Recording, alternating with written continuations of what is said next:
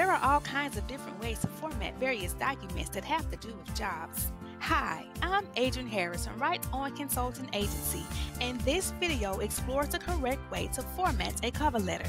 Stay tuned, you don't want to miss this. Even though a cover letter is a one-page document, it is vital to remember that how to format it is important. According to Mike Simpson's 2017 Cover Letter Formatting Guide, there are 3 types of cover letter formats you can use: the paragraph format, the specific needs format, and the shopping list format. Although all 3 formats should address the same audience, how they address the audience is what sets them apart. Mike reiterates that the paragraph cover letter is the most common and usually contains 3 to 4 paragraphs. The first paragraph serves as an introductory paragraph.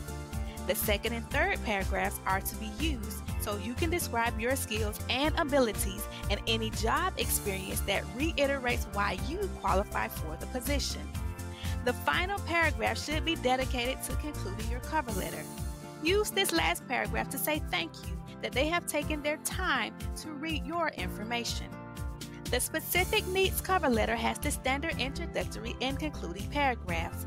However, the middle portion is formatted in what one could say looks like columns and specifically identifies what the employers are looking for and what you bring to the table that matches their needs.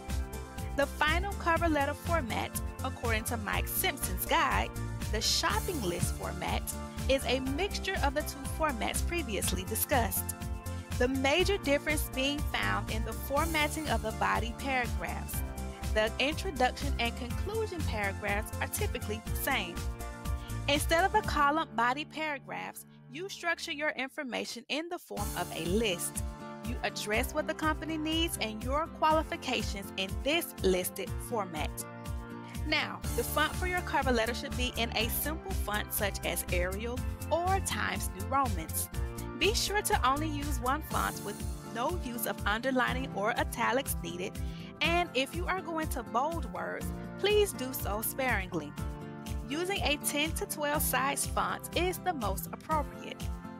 As it relates to spacing is needed at the top of the page, and likewise spacing is needed between your paragraphs. Finally, when you are sending a cover letter via email, be sure to format it correctly. Simply copying and pasting your cover letter into the email is not the best option. Instead, make it a PDF file. If you must copy and paste it, be sure to remove all formatting and HTML. Submit the letter as plain text. I hope this video helps you write your next cover letter. I'm Adrianne Harris from Right On Consulting Agency. Thanks for watching. Created using Powtoon.